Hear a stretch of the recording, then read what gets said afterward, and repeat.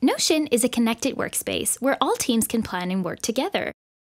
In this video, we'll share 3 best practices for building an issue tracking system in Notion. An issue tracker allows support teams to work closely with engineers to resolve issues reported by customers. Without a standardized process for submissions and ownership, it can be easy for tasks to get lost or for team members to forget to close the loop with customers after resolving issues. Building your issue tracking system in Notion can help you. First, create a standardized form with templates to ensure all the necessary information is captured.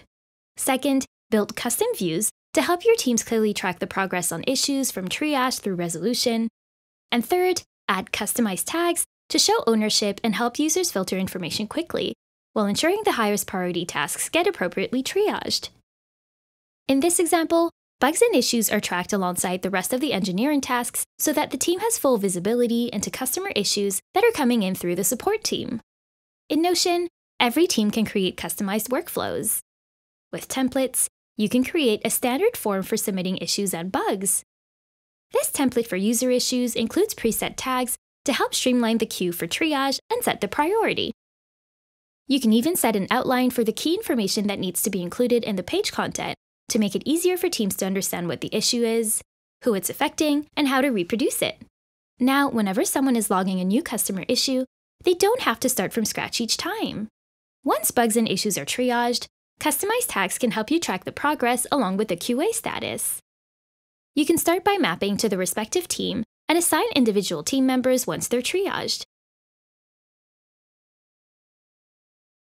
Simply paste links for videos and images, or upload files to help your team reproduce issues for quicker diagnosis and solutions.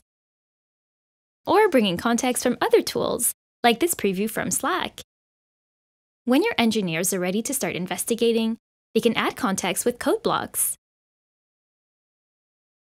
At any point during this process, you can streamline status updates by adding links to the GitHub PR so everyone is informed on the solution and can easily reference it in the future.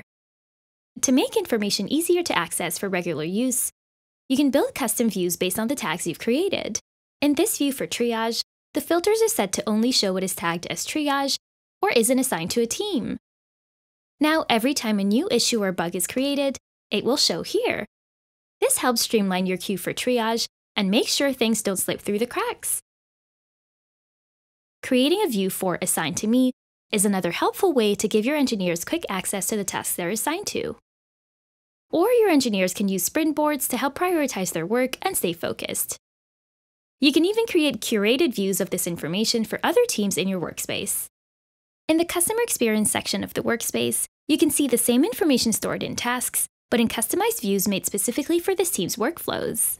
You can filter for any tag, giving you infinite flexibility to view the issues most relevant to your needs.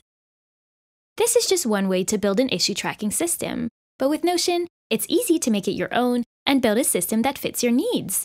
Explore what Notion can do for you, and check out our templates if you want help getting started.